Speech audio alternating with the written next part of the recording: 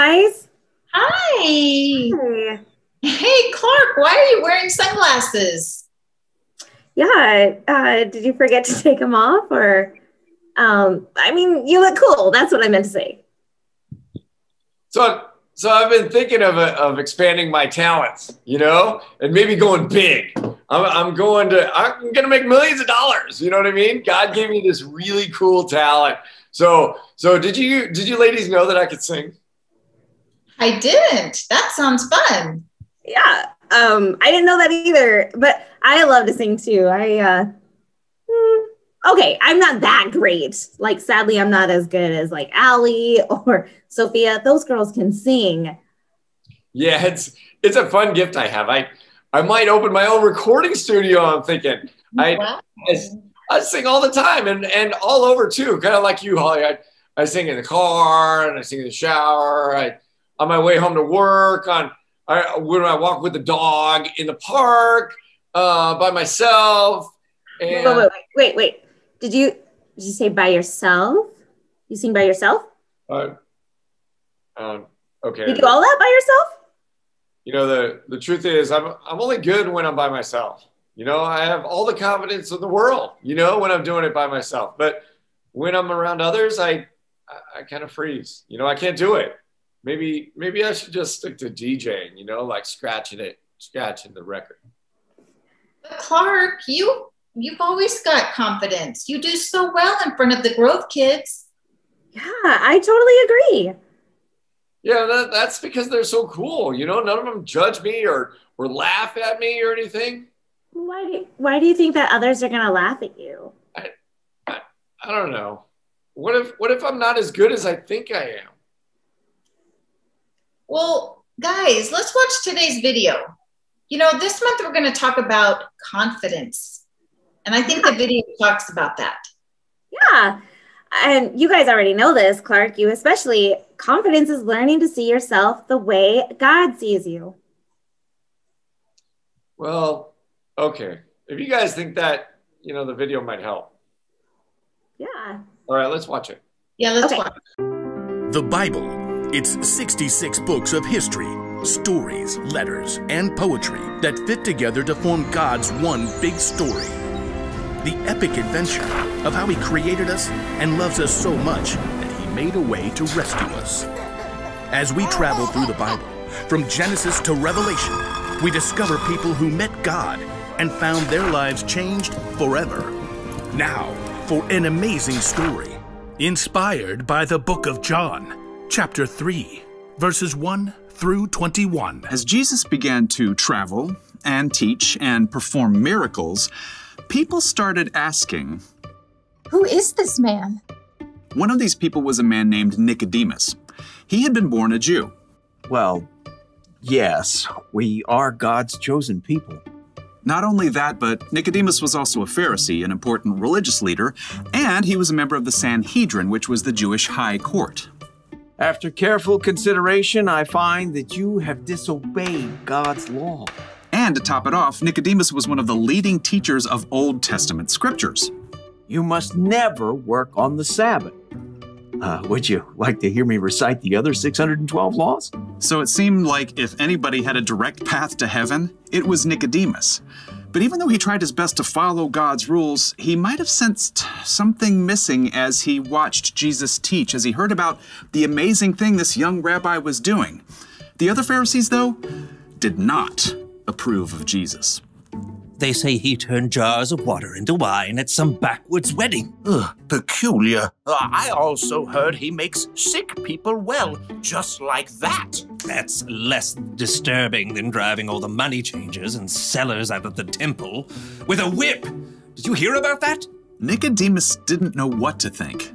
All of these signs, Jesus couldn't do things like this if he weren't from God, right?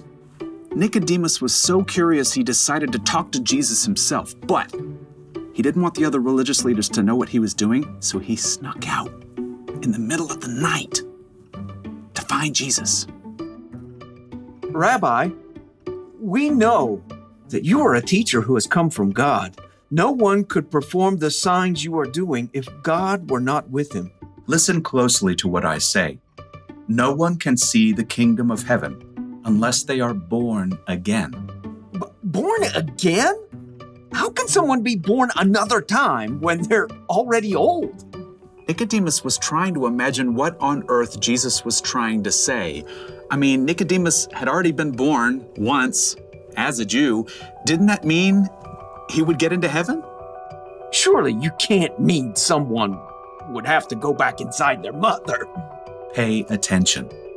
You should not be surprised at my saying, you must be born again. Nicodemus's mind raced. Jesus was saying that simply being a Jew wasn't enough, that following the rules couldn't get him to heaven. There was a new way. How can this be? You are Israel's teacher. Don't you understand these things? No one has ever gone into heaven except the one who came from heaven. He is the Son of Man. Everyone who believes may have eternal life in him. Years later, Jesus' friend John helped to make it clear as he wrote down this amazing conversation between Nicodemus and Jesus. God loved the world so much that he gave his one and only Son. Anyone who believes in him will not die, but will have eternal life. Okay, there is so much great stuff in this one short verse. I think we better break it down. Let's start right here with God loved. God made us. He loves us more deeply than we can ever imagine. But just like Adam and Eve in the very beginning, each one of us has broken our relationship with God. Every time we lie or disobey a parent or do something we know is wrong, that's called sin, and sin hurts our relationship with God. But God had a plan to make things right. That's why God gave. God so loved the world that he gave his one and only Son. God gave the most incredible gift ever, his own Son, Jesus. Jesus lived on earth as a human being, but he lived perfectly. He never sinned, never broke a single one of God's rules. And then he gave up his own life by dying on a cross to rescue us. When Jesus died, he paid the price for our sins, sins that we could never pay for on our own. And because of Jesus, our broken relationship with God is healed. We can be close to him like sons and daughters. Anyone can have that relationship with God, whoever believes. Anybody can believe in Jesus. You, your mom, your dad, your best friend, the new kid at school, the guy who feeds pigeons at the park. Anybody can believe in Jesus because Jesus is a real person. He came to earth about 2,000 years ago. People talked with him and followed him. And like Nicodemus, they watched Jesus do amazing things, from making blind people see to feeding thousands of people from one tiny little lunch. And people saw him nailed to a cross until he died. But here's the amazing part. Jesus came back to life, and hundreds of people saw that too. Jesus is alive right now. He's living with God in heaven. And we can live with God forever too. God so loved the world that he gave his one and only Son. Anyone who believes in him will not die, but will have eternal life. That's the key. You can have a relationship with God, not just now, but for always. When you believe in Jesus and that he died to pay a price for your sins that you could never pay, God gives life forever with him. And just like Nicodemus discovered, you can't earn this forever life by doing all good things or following all the rules. It's a gift from the creator of the universe who loves you no matter what. Now remember Jesus' friend John who wrote all this down? He adds another thought. God did not send his Son into the world to judge the world. He sent his Son to save the world through him. Amazing, isn't it? I mean, when you follow Jesus and put your trust in him, you can have confidence in knowing that you're part of this amazing, never-ending story that God is telling. And you'll be able to share that story yourself as you grow in loving God and loving others. So, Clark, what did you think? Wow, it's funny because I am so confident in front of the Growth Kids and by myself. So I guess that means that I'm confident in front of God, right? But I need to keep seeing myself the way that he sees me. Oh, I couldn't agree more. And that means that you don't have to fear anyone else's opinions or thoughts of you. And that goes the same for Tammy and me.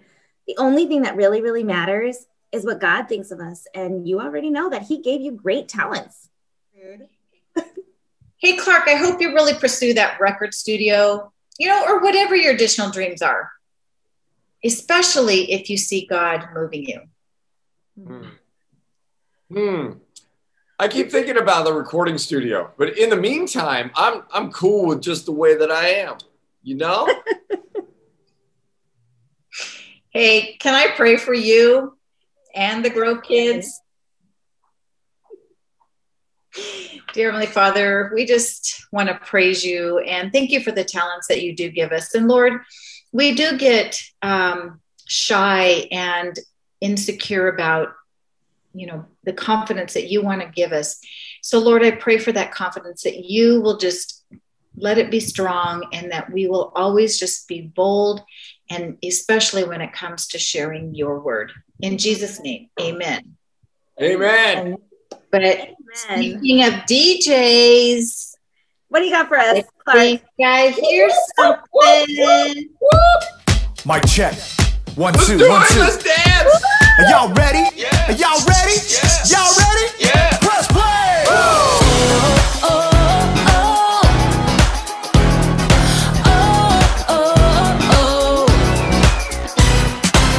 Jesus, we know we belong here because of your love for us that goes on and on forever. Jesus, we know you are with us wherever we go. You're there, we'll always be together. So sing along with me for all the joy he brings. It's going down. Get in the mix. We're not stopping. Get in the mix. The party's hopping. Get in the mix. Everybody say it's time to press play. Get in the The mix. beat is dropping. Get in the mix. Feet are stomping. Get in the mix. Everybody say it's time to press play. Press play. Press play. Jesus, we know we belong here because of your love for us that goes on and on forever. Jesus, we know you are with us wherever we go. You're there, we'll always be together. So sing along with me for all the joy he brings. It's going down.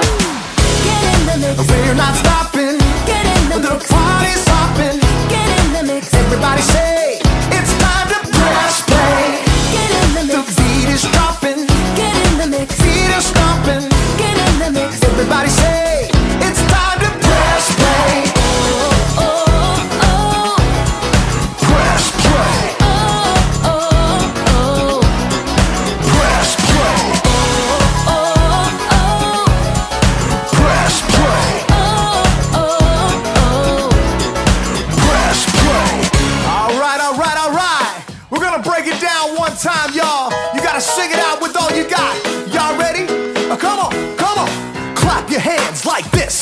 Have confidence to get in the mix. Clap your hands like this. Have confidence to get in the mix. Now clap your hands like this. Like this. Have confidence to get in the mix. Now clap your hands like this. Like this. Everybody get in the mix.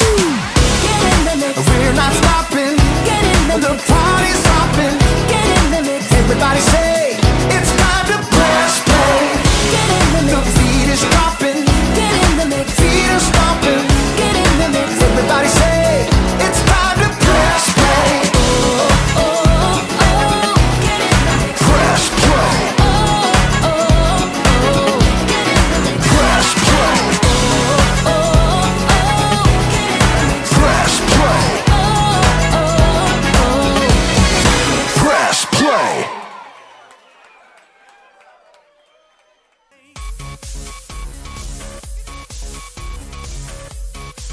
Hey, Grove kids, welcome back. Hope you liked that music. And if you're like Pastor Clark and you want to do something fun with music and you want to play it cool, then you're going to love this devotional box. So we said, go get your devotional boxes. You have 5 seconds. 4, 3, 2, 1.